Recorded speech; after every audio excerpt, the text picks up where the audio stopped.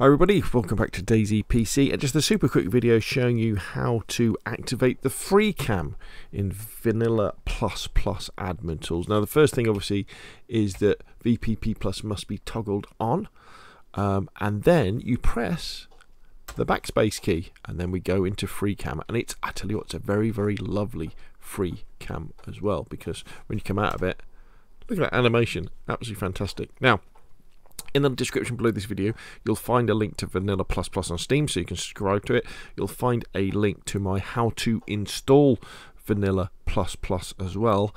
And also, if you want to know the other commands, because they're not always that obvious, what you need to do is if you press escape, go into options, go into controls, go into configure key bindings, go into VPP, and you'll find a lot of them here, including ones that aren't allocated to key binding yet. So for example, as you can see, I have no key binding for ESP.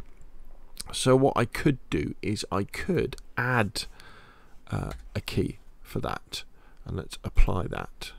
So now what would happen is if I press the slash key, I've just turned on ESP and I've turned it off, and so that means you can go into it without having to press home and then bring up the SP tools. So there's another little thing as well. So if you get a little bit stuck and you're not quite sure, obviously do a YouTube search, do a Google search, and you can find someone who will tell you.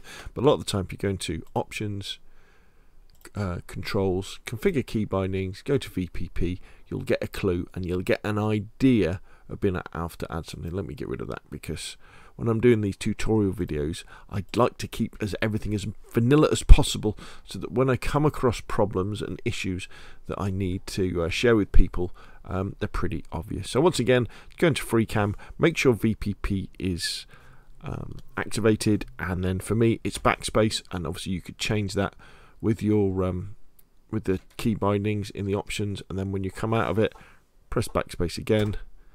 Oh, I love that animation. I really love that animation. Anyway, that's enough from me. If you found this quick video useful, hit like. If you want to see more of the same, press subscribe, and of course I'll see you again soon.